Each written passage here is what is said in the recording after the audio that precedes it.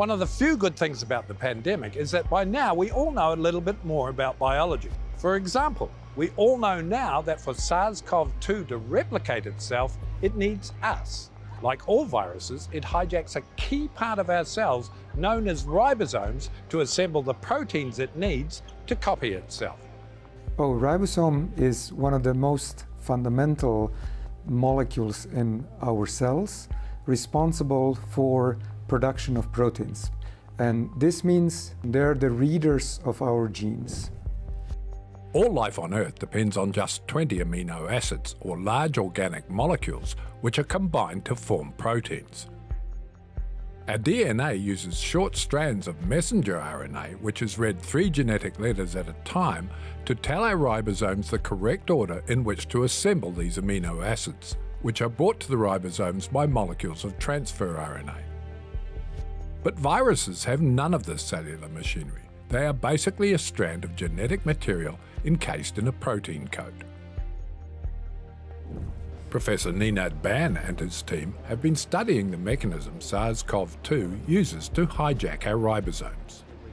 So we copy DNA into RNA, and so we can copy some portion of our DNA genome more and some copies. We make less copies of some other portion of our DNA genome. Viruses cannot do this. So because of this, they employ special features of this RNA molecule, their own RNA molecule, in order to control relative amounts of proteins. And one way how they can achieve that is through so-called frame shifting mechanism. And this frame shifting mechanism means that when the ribosomes are reading viral RNA, they will, for example, read along, and at one particular place, instead of reading triplet after triplet, sometimes when they move to the next triplet, they do not move fully. So basically, they move by a fraction of this unit of 3 letters. And this is called frame shifting. Maybe I can still show you. This is actually a model of the ribosomes that are these readers of genetic information in our cells that have to bind to the viral RNA and then scan along and read it. And these ribosomes have 2 parts. This part here, this is called small subunit, and this part is called large subunit. And this small subunit actually binds the viral RNA. And the way this would look is, you can think of it this way. Just one second. So I just took a little piece of rope here, and you can see, so this would be in a way a viral RNA, and the ribosomes would have to move along and read along. And if for some reason the viral RNA has a bit of a knot here, it will slow down the progression of the ribosome and cause a frame shift. So it would basically, this messenger RNA would end up slipping. And then finally, when the slip happens, this is one particular place in the viral genome, then the ribosomes will continue and read the message.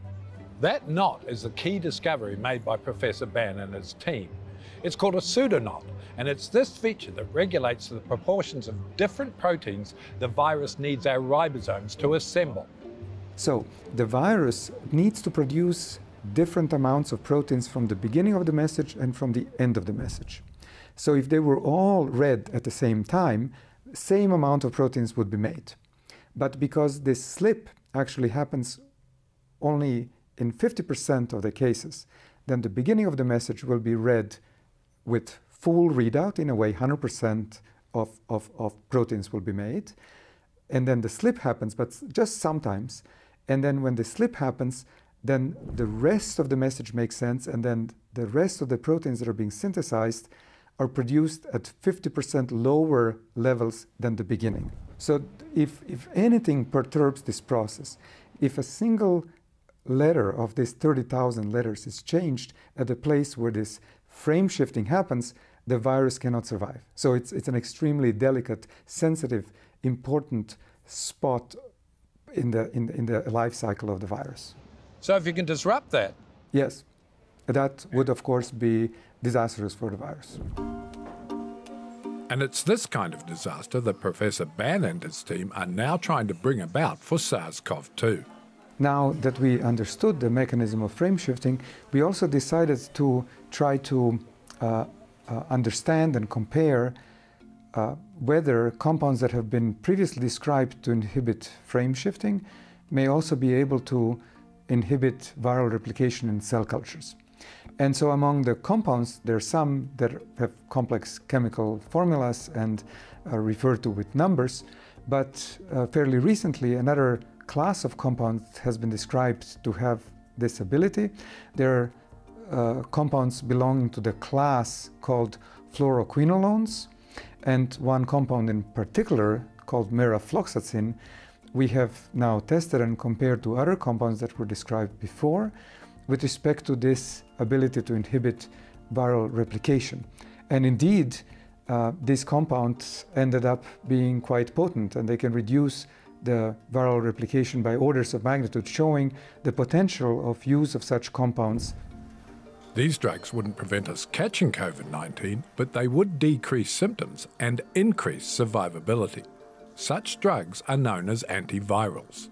For some viruses, there are some antivirals, but for many, there are no good antivirals. But an amazing success of science is now evident with, for example, HIV. There is a number of compounds that can be used to prevent them from actually developing the symptoms that HIV virus causes, to the level that the virus is almost undetectable in the bloodstream. So these are not compounds that can fully eliminate the virus, but they can basically suppress it to the point of not being dangerous for the person who has contracted HIV. Professor Ban warns that it won't happen soon, but perhaps his team may add another antiviral drug to the growing list that will help us live with COVID-19.